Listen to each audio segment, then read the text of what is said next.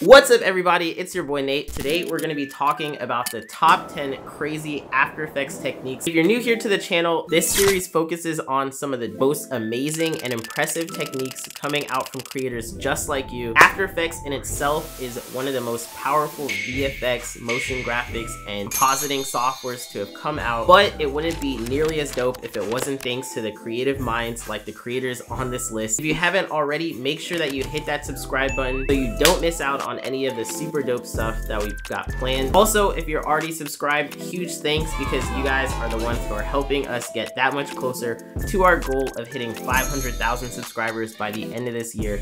I know that's super ambitious, but I also know that's something that we can do. Anyways, I'm super excited. I know you are too. All right, let's go.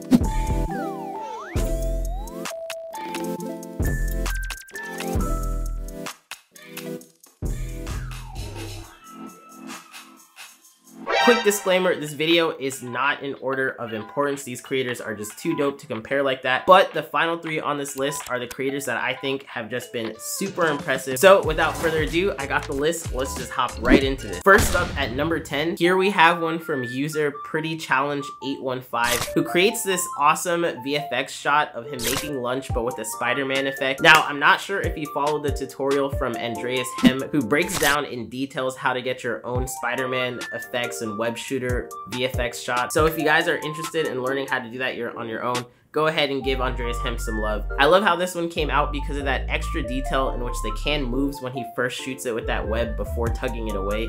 And that little subtle detail just adds that much more physicality to this VFX shot. Love your work a lot and I hope to see more. Next up at number 9, this next one is from gilenart and it's actually a follow-up to the last video that we featured on the top 10 crazy After Effects techniques, in which we just showcased 2 different isometric animations, but this one is a complete composite of over 7 different isometric animations that he's made and bundled them together to create this pretty interesting story arc. I love the style of this and the creativity and the way that you're even able to make something that seems like a modular animation because you have all these different pieces just added together, which by themselves are super dope, but then combined together make something greater than the sum of its parts. Anyways, I love your work a lot, gilenart, and keep it up. Number 8 on the list, here we have one from Joyce N, who creates this amazing motion graphics piece called Resonance, in which she explores using elongated line textures to create something that honestly looks like it came straight out of Interstellar. Joyce is a mastermind when it comes to After Effects abstract motion graphics. You can check out more of her work on her Vimeo, and she's responsible for creating some of the dopest title sequences I've seen. Now, at first, I was super stumped for figuring out how to make this resonance effect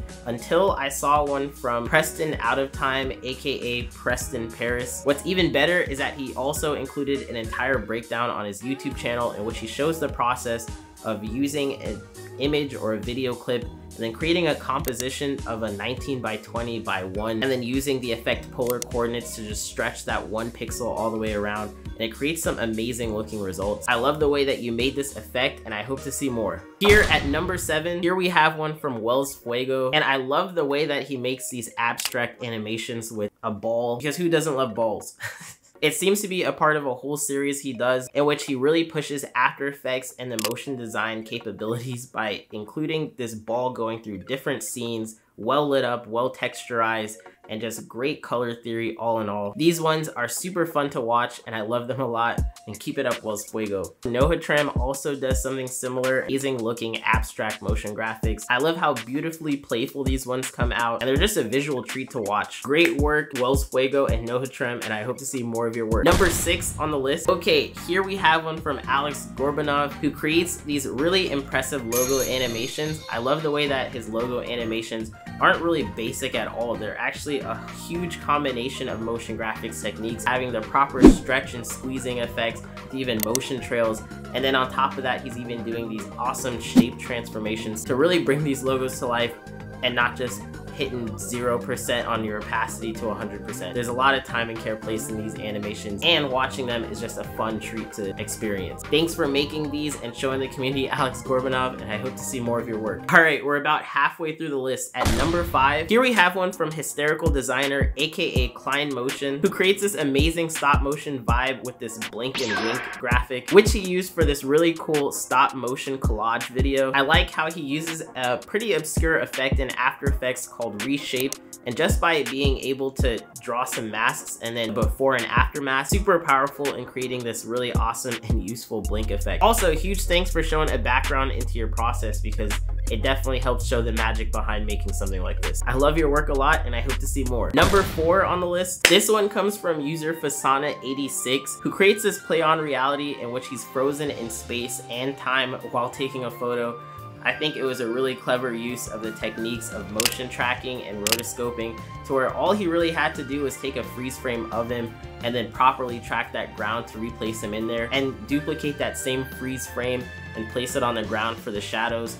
And it just ended up coming out really dope and awesome. I love this one a lot, Fasana86, and I hope to see more. Alright, now we're getting into the final 3. Number 3 on the list. This one comes from Laurent Zagury, who creates this awesome looking title sequence. It's very moody and dark, and it looks like it can pass for some sort of Netflix trailer or intro sequence. I love the use of textures and color correction to really bring this piece to life. Not just create a beautiful looking aesthetic, but one that also communicates a really dark and interesting mood. Number 2, this next one is from JustGoscha, who creates this awesome plugin for After Effects. Not only that, but it is a completely free plugin while it's in beta. And this one does a great job at making any footage look like it was shot during the 1980s with some sort of VHS filter over it. Now, there are other ways to create VHS filters, like using Red Giant's VFX suite, but that software costs a crap ton of money, and this one right here is completely free. Now, you don't get as many features as you would if you got something like Red Giant's,